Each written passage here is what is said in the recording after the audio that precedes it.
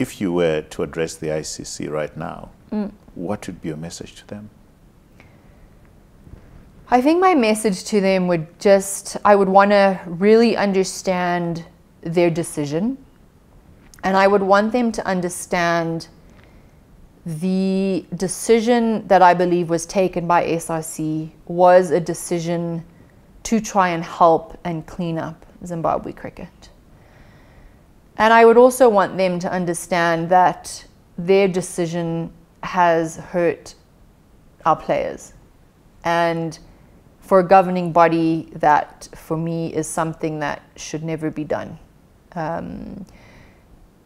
Sitting on the International Olympic Committee, looking at the decisions that we've had to take as a body, the athletes have always been put first.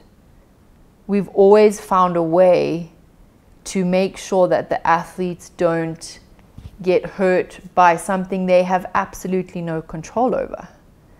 And for me, that's been the biggest disappointment with this decision from the ICC, is I feel that just hasn't been given any consideration.